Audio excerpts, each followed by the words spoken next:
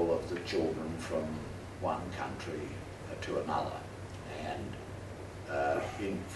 often from one legal system into another legal system, and therefore that the approach of nationalism, patriotism, or other suspicion of foreigners is not an appropriate approach. The approach should be a strong approach, with very few exceptions that are contemplated, of applying the convention and leaving it to the country of ordinary residence to determine whether the children should be allowed to reside somewhere else or whether the children should stay in the place of residence. So that's basically what I came to say, and everything is said brilliantly in my article, and I'm very glad Justice Forrest has made his decision and that it was upheld by the High Court to give at least one of the 6 cases a case affirming the operation of the convention, and now we will have the interesting bit, Q&A. You can express your point of view. You may not agree with me about this. You may think, well, if a child is abducted, there must have been some purpose in it. Or if a child is abducted and the case comes before a court and there are exceptions, then the court just has to go through the process of hearing the exceptions. That a court is not on automatic pilot, and the regulations don't contemplate automatic pilot. A court is a court of law and justice, and therefore a court cannot but be concerned about the legal and justice issues that are raised in these cases. A court is required to determine whether or not the child and the parents had ordinary residence in the place from which the children were abducted. That's a factual and a legal question, and therefore it has to be seriously decided. It can't just be assumed. And similarly, if there are risks to the children, those are very serious matters affecting children. They have to be considered and determined. And if that takes time and slows down the process, and sometimes leads to a frustration of the overall great scheme of the international law, never forget that behind every case and every individual dispute are human beings, and decide those cases fairly and justly in accordance with law.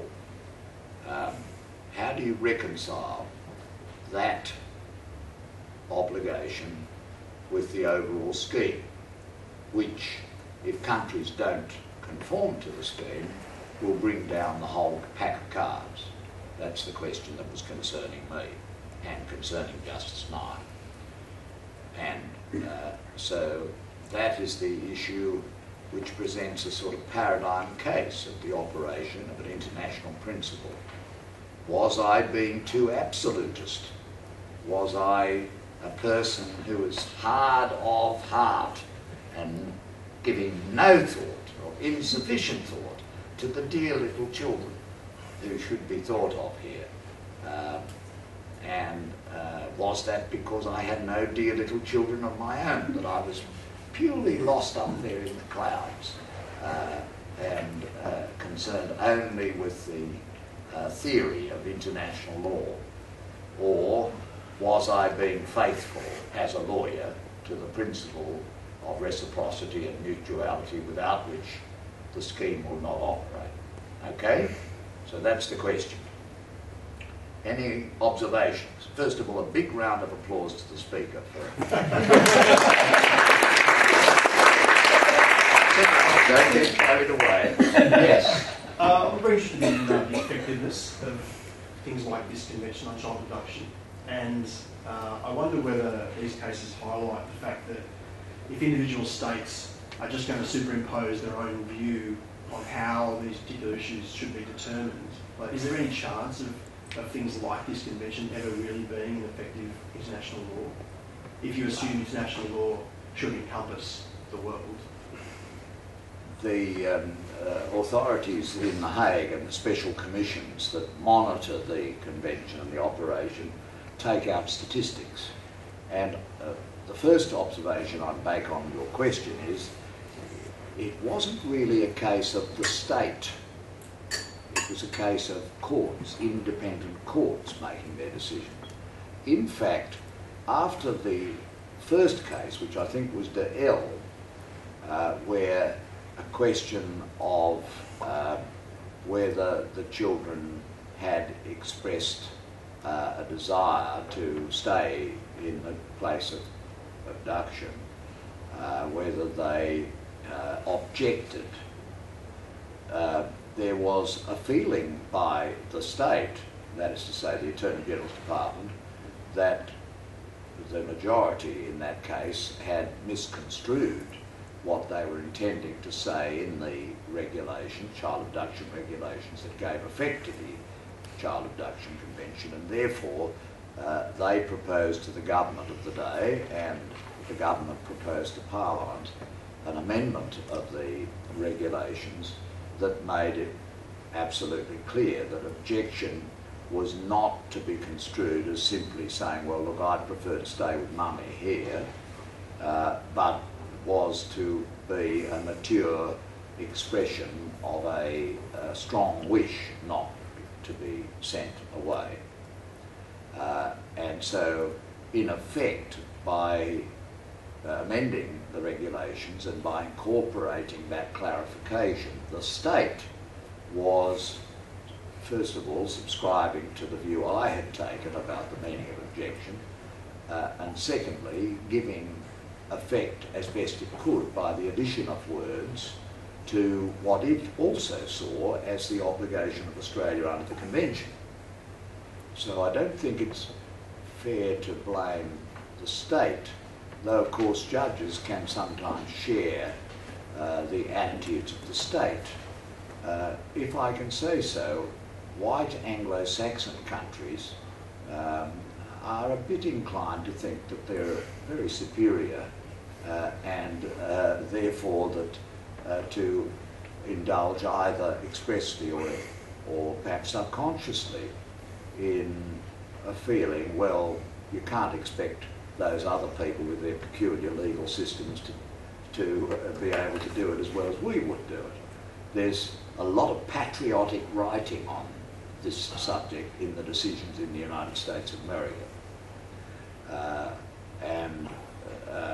Although in Australia we don't quite get the same patriotic rhetoric, a question arises as to whether these subconscious feelings of, well, we've got it before us, and there's an exception, and there's a child involved, and therefore we'll make our own decision on that.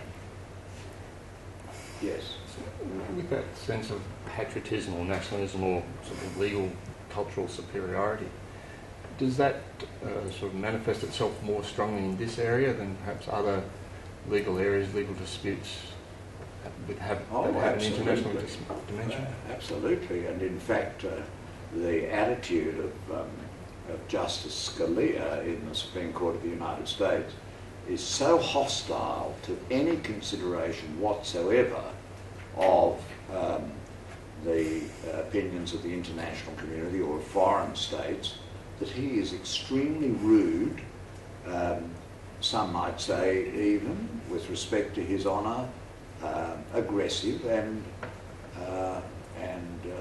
angry whenever his colleagues make reference to any international principle.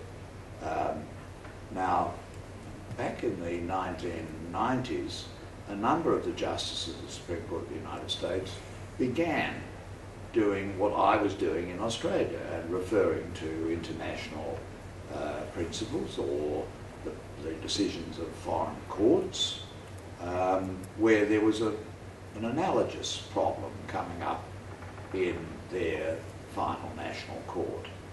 And so angry and hostile did Justice Scalia's criticisms of his colleagues become that I noted a sudden drop away of any references of this kind I mean, if you're going to be lambasted by a colleague, why would you bother? I mean, the path of safety and low emotion may be by just not going there. And basically that is what happened in constitutional jurisprudence in the United States of America. I think it arose in a case called Atkin against Virginia, which was a case concerning whether the United States constitutional provision forbidding cruel and unusual punishment would be enlivened in a case where a child under the age of maturity was sentenced to death. That was a question arose. And the majority of the Supreme Court of the United States said, well, look overseas, and in the whole world there are only X countries, I think it was 5. They were China, Iran, and other countries that are not normally taken as good analogies to the law. And therefore, if you're thinking of what cruel and unusual punishment means today, it's appropriate to look at that fact. Well, that turned Justice Scalia ballistic to think, first of all, that you were looking at